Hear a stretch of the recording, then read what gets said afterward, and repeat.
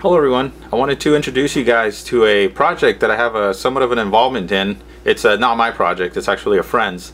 He has a 1992 Lexus SC300 which he rebuilt an engine for and is going to be installing a turbo in and doing all these upgrade stuff, you know, make it all crazy and all that stuff. But he's not going to be using the stock ECU on the car, and instead he's going to go with an aftermarket one. And because that involves electronics and wiring and all that stuff, that's where I come in. And my friend's already given me the wiring diagram manual and all that stuff here, so I can look over it and figure out, you know, what's going to go wired where to hook what up and all that stuff.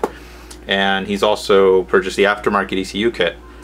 This project is actually started several years ago, and it's just like finally now starting to take some shape, and you know, stuff's happening and all that stuff. So a couple years ago, my friend purchased the aftermarket ECU kit from DIYAutotune.com, and that's actually this little device here. This came as a kit. It included all the components and everything, and I had to solder everything on and all that stuff and make sure that it was working and all that. This was a MegaSquirt kit. That's what it's called. And we purchased what is a MegaSquirt 2. Except that the whole MegaSquirt 2 is actually not the whole kit itself, but it's just this little daughter board right here. The board itself is what's called the version 3 board, the Bowling & Grippo version 3 board. And this board will actually support an MS1, the MS2, and then there's a newer MS3. The MS1 is just a 40-pin micro Motorola, I believe it was a 6800 series a CPU that you load the firmware onto, and then you can install it in the socket here. We have the MS2, as I mentioned, and this one here consists of this little daughter board, which contains the main microcontroller right there, with stepper driver, and I think it was that drives something else too. I think that's a EEPROM, and that's like some 7400 series logic there. So that's all contained on this little board here, and this is what you load the firmware onto, and it takes care of doing all the calculations. It has the fuel maps, and it does you know, it takes all the inputs and drives the outputs and all that stuff. This controls everything here. The main board here has all the other support circuitry. It's got the voltage regulator for the CPU. It's got RS-232 interface chip right here. That's a Max 232 chip. It's got the injector, the MOSFETs that drive the injectors. It's got the transistor that controls the ignition coil, and a few other things here. On the rest of the case, we have this is the main input-output connector. This is where you hook up your sensors to, your injectors, your ignition coil, and all that stuff. It's got a map pressure sensor, or well, map sensor right there, and that's on the bottom right here. That's that thing. And the other side, it's got the RS-232 port and some status LEDs and all that stuff. So the cool thing is that it's a versatile little board, and you can use it with like several different versions of the CPU. The only issue you're going to have with it is that by default this kit only has 2 injector outputs, and we need to drive 6 cylinders. Well, there's several ways you could do it with this board, and that's one of the ways was that you take one of the injector outputs and you use it to drive all 6 injectors at the same time. But what it does is it only injects 1/6 of the required amount of fuel for each cylinder, like twice every 720 degrees or something like that. I don't remember exactly the actual values or anything like that, but you know, that, like I said, that would do with only one of the injector outputs. The other way we could do it is by doing a little modification to it and making it so that we have 4 injector outputs, and that's actually what I was starting to do here. And I mean, we have 4 outputs, but I think we would only need to use 3, and that's to drive, you know, 2 cylinders each. But my friend decided not to do that, and instead he wanted to have a full 6 injector outputs. But the only way we could do 6 individual injector outputs was to upgrade this to a MegaSquirt 3, and that's what I have in this box here that I just received in the mail today. the MegaSquirt 3 has 8 injector outputs, and it's also got 8 ignition outputs, so we could drive up to 8 ignition coils and 8 injectors, all, you know, sequentially, each one individually. And with this here, we'd only be able to drive all the ignition coils with like that one output, because he's not using a distributor, he's using coil packs. So I'm going to open up this box here and show you guys what the MS3 kit consists of and how that plays into with the rest of this kit. Alright, so here's the package, and as you can see, it's from DIYAutotune.com there, and it's based in Georgia. So my friend's the one that ordered this and sent it to my house, and you know, he put my name on there, but then under company he was trying to be funny, he put 8 = D Productions. And if you know, you can't visualize what that actually looks like, I'll put it right here for you so you can see it. And let's go ahead and open this up.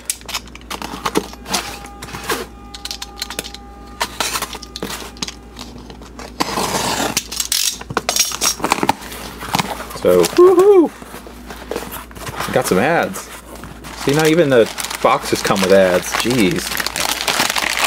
Let's see, what do we got here? We got, oh, check that out. Buy 3 get 1 free Ziploc. Cool. And some DSLRs. Good deals going on here. Alright, we'll set that aside. We don't need that. So, there it is. This is the casing for it, because the MegaSquirt 3 requires a larger case than what we had stock with the MegaSquirt 2, which is this right here. And we'll see why it needs to be taller in a moment here. But that's actually it's a pretty cool box. The one we got here with our original kit was pretty plain and crappy. So that's that. Got more paper stuff here. This here is going to be the actual CPU card itself, and it's nice that they sent it in a little anti-static box like this. That's actually pretty cool. I was expecting it to come in just a anti-static bag, so that's pretty cool.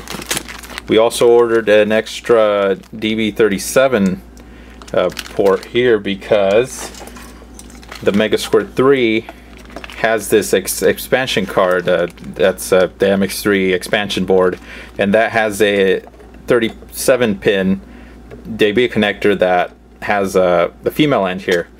So we needed the male end connector to plug into that, and for the male end here, I actually have the other female connector that we're going to be using. So we're going to be using both at once, I believe. Here is the sides for the box here, for the MegaSquirt box. So that's going to replace the other plates that we had on the other box. And in here, oh man, I didn't realize that this came with the DB37 connector already.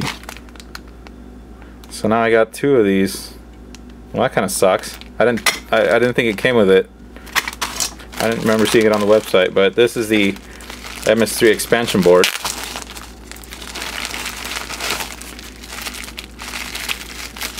So this is the one that gives us all the extra inputs and outputs for all the injectors and all that stuff, and I'm having a hard time with this. So let's just cut it open.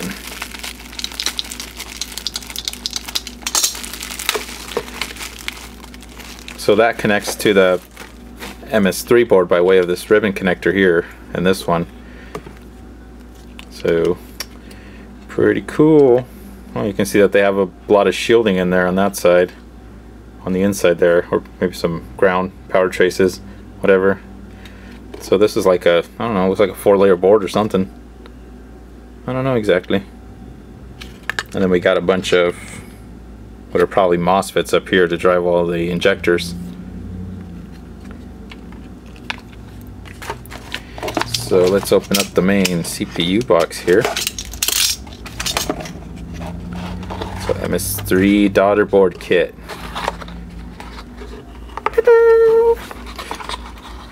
There it is. So, well, that's cool. They put some foam here to protect the pins from getting bent. The cool thing about this MS3 is that it has a USB port and it also has an SD card port, so I think you can use that to upload settings and stuff like that. I haven't looked at the software too well yet, so I don't know exactly what all it does. But here's the expansion port connector, so that's where that plugs in, and then here's the other one, and that's where that one plugs in. So this would kind of sit up above this like that, or somehow, or like that. I'm not sure. Yeah, it'd probably have to be like that. I don't actually know yet. So this would bend around and connect to that, and then this would connect into that connector there. So there's the main processor on this MS3 board here. It's a Freescale. It's MC9S12X EP100 MAL. And then this one has this is like I think that's the same stepper controller that's on the MS2 board. And another little 7400 series logic here, and then another, I think that's a EEPROM. What's on the bottom here? We got it's probably the main clock crystal there. I don't know what this little chip here is. I don't know what it is off the top of my head there. And then something else. There's some other little 8-pin device. And then there's this little bag here that comes with the hardware, the standoffs and screws and stuff to mount this onto our other board. And since I got to install these end plates here for the new ones, I got to remove the old ones. And that's just done by taking off the little standoffs here on these D connectors. Those just come off like that, and then the one on this side. And I'll be putting the new ones on, but I won't be powering this up just yet because I still need to see if I need to do any electrical modifications to it and everything, but at least show you guys how this goes together. So there's the old ones, and oh crap, that thing completely came off. Okay, alright, so this one will go on there.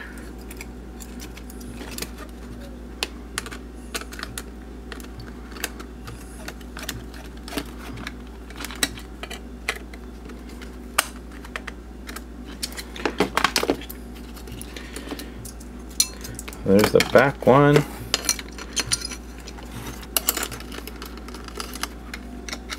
So as you can see, the whole reason it needs to be taller is because we need to have access to the two connections on top there, and also for the MS3X that's going to go in the back here.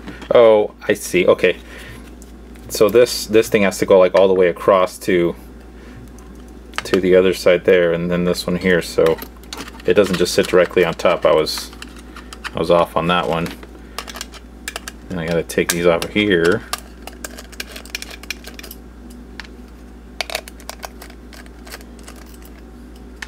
Dude, seriously, like, what's up with these connectors?